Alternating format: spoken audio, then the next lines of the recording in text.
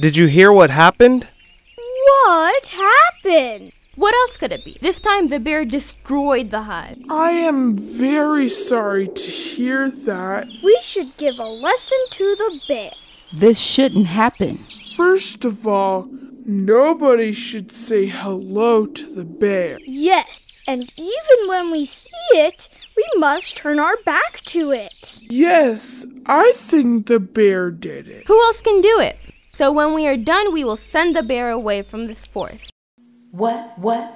Surely the bear stole my honey. How can you be so unjust with me? What honey? I didn't touch any honey since that day. You have to trust me, Sister B. I'll tell everyone what you did. Surely you'll be very sorry. In the future, forget about stealing my honey. You'll never come into the forest again. You're insulting me. Look, you'll be sorry. Let's go have a look. But I'm sure the bear. You'll see. How can they think about me this way? If I don't find who's guilty, it'll be one awful day for me. Who can do this? Who loves the honey more than I do? Where's Ahmed? But he doesn't do it without permission. And if he did, he wouldn't turn over the beehive.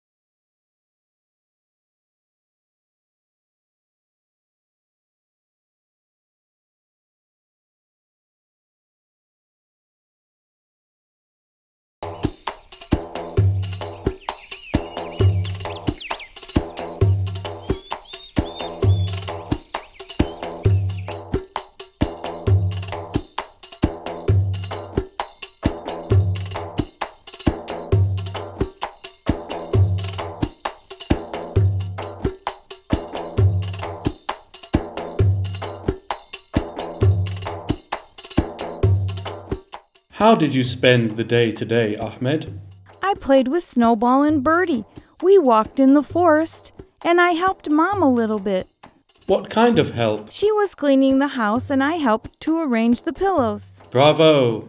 What else did you do? I prayed in time, and in the afternoon, Mother read me a book. Which book, my son? The book about Imam Ghazali. He lived 900 years ago during Seljuk dynasty. He was a teacher and had lots of students, and he wrote a lot of books. How did you learn all of this, my son? In the beginning of the book, it was written, The Life of Imam Ghazali.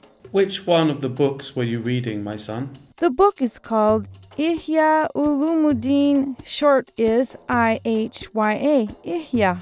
Can you tell me something you were reading? I want to learn a little. To be unjustly suspicious means to be suspicious about someone who doesn't deserve it. We read that chapter. There are so many things we didn't know. I think everyone must read this book. There are many beautiful things in that book.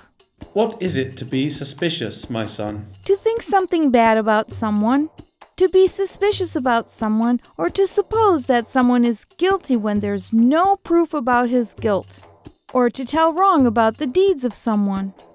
Well, briefly, suspiciousness is to think badly about an innocent person that he or she is guilty, and then to act accordingly.